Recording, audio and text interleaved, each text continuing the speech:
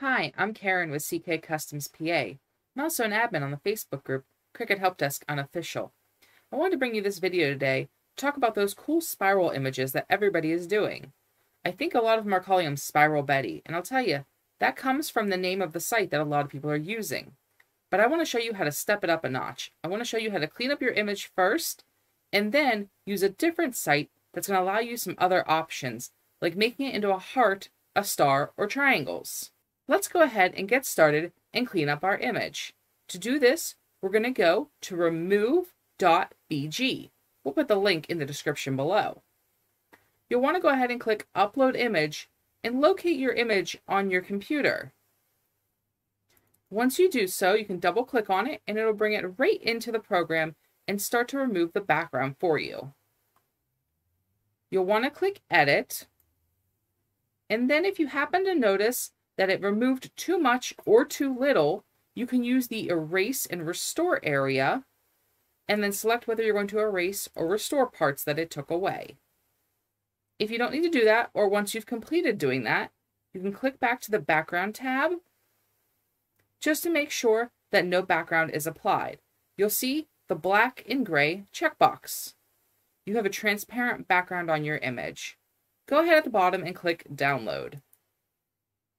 Once you get the pop-up, click Download Image, and it'll go right to your default download folder, or wherever you've set it to download.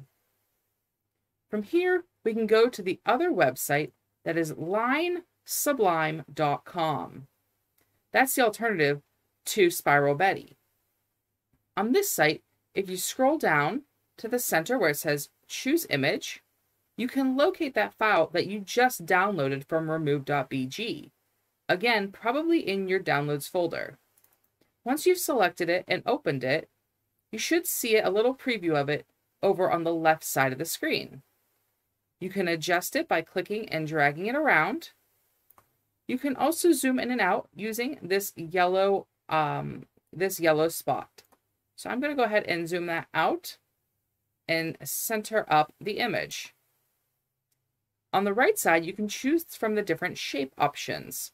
So you can choose a spiral, a star, a heart, or two different triangles. I'm going to go ahead and do the heart shape. I'll adjust the image just a little more to make sure it is where I want it. In the color scheme, I'm going to keep to black and white because that's the easiest way to bring it into Design Space.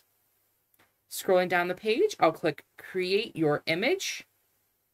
And then once the image has been created, I'll click the yellow download button at the top.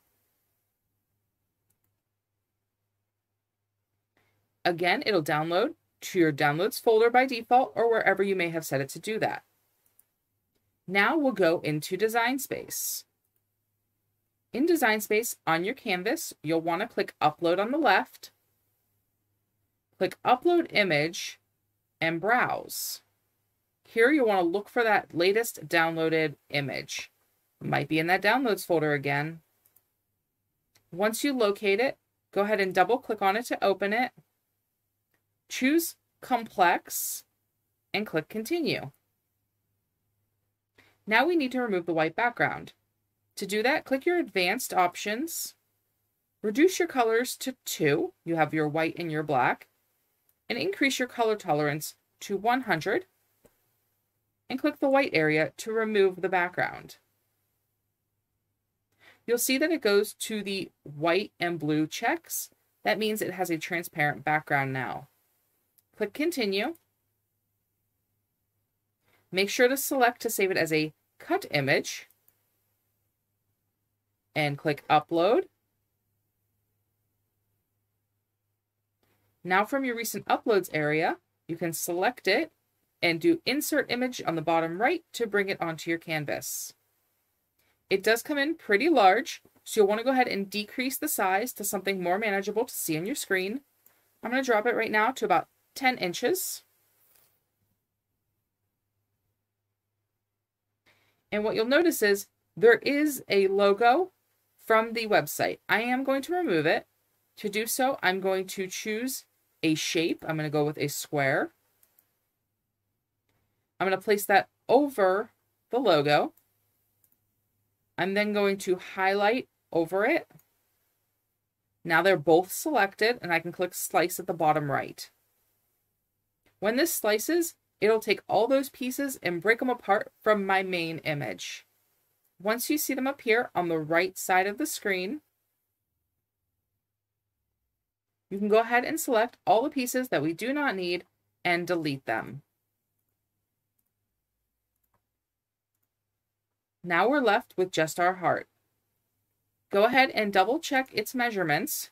Make sure it is as you want it for your design. I'm going to go ahead and put it back at 10 inches. And I'm going to click Make It. I'm going to cut my image on HTV, therefore I am going to need to mirror it. Click Continue. And I'll select my material as Everyday Iron-On. If you have an Explore Air 2, you can go to the custom setting on your dial and then use the dialog on the screen just like I did. Okay, I have my mat ready to go, so I'm going to go ahead and cut it on my Cricut Maker. See you in a minute. I got my design off of the cutter, and I'm ready to go ahead and start weeding it. We'll go ahead and let you see that happen.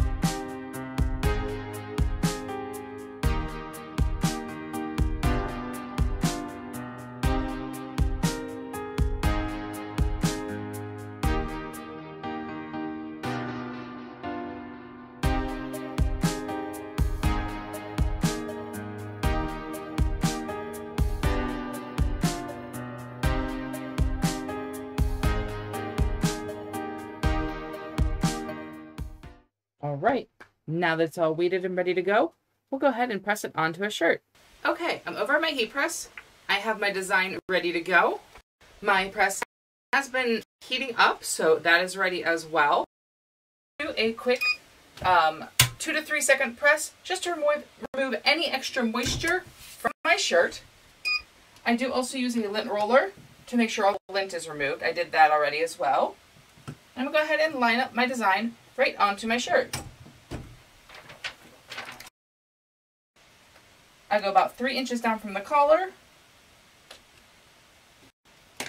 and then I use my centering roller the most just to make sure I am lined up where I want it. I check to make sure that that is centered.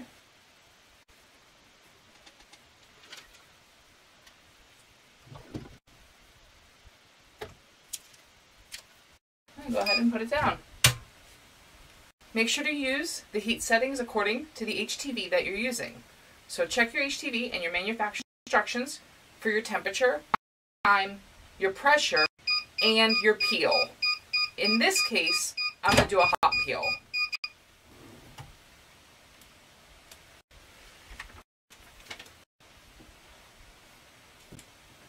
And there we go. We have our design using the spiral effect in a heart shape, the cat image.